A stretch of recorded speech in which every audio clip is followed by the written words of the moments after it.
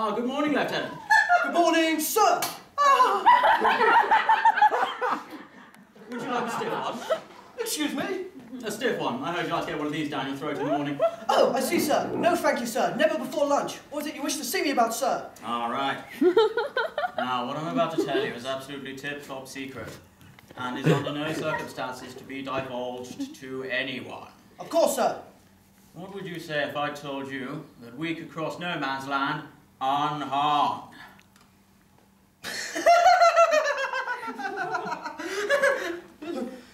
Terribly sorry, sir. I didn't realise you were fucking serious.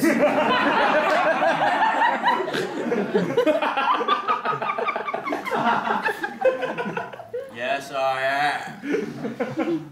It's a brand new invention. Heavily armoured, armed with 2 side-mounted 6-pounder guns and state-of-the-art caterpillar tracks. Its code name, Little Willie. Here's a picture. By George, sir, it's huge! Should it be called Big Willie? Good Lord, no. Big Willie sounds much too serious. The last thing we want is to draw attention to it. I should say so, sir. So I assume Little Willie's purpose is to go in hard, catch Jerry with his trousers down and give him a damn good rogering with our 6-pounders. Absolutely. He'll try and run, but we'll catch him. Poor fellow won't even have the chance to prepare himself. Ha! Just the way we like it. Yes. She takes a crew of 6, 2 engineers, 2 gunners, a commander and a driver. By golly wolly, sir. You mean she can take 6 men inside her at once? Granted, it's a bit hot, sweaty and awkward to move around, but she offers maximum protection against anything the Germans might have waiting for us. Besides, this is war. Beggars can't be choosers. Of course, sir.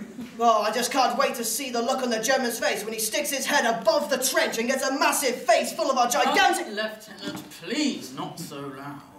It's not appropriate to reveal it just yet, and especially not in front of the men. But, sir, they'll love it. I know. And then before you know it, this photo will be all over the trenches, maybe even seen by people we don't want it to be seen by. So keep it quiet. Absolutely, sir. I just have one more question. Yes? Well, certainly after the Germans get a look at our willies, they'll want to develop willies of their own. Well, that is why we must keep this tip-top secret. Absolutely, sir. But what if their willies are bigger than ours? Well, then we've got to hope that ours don't have any dysfunctions. The last thing we need is a cock-up.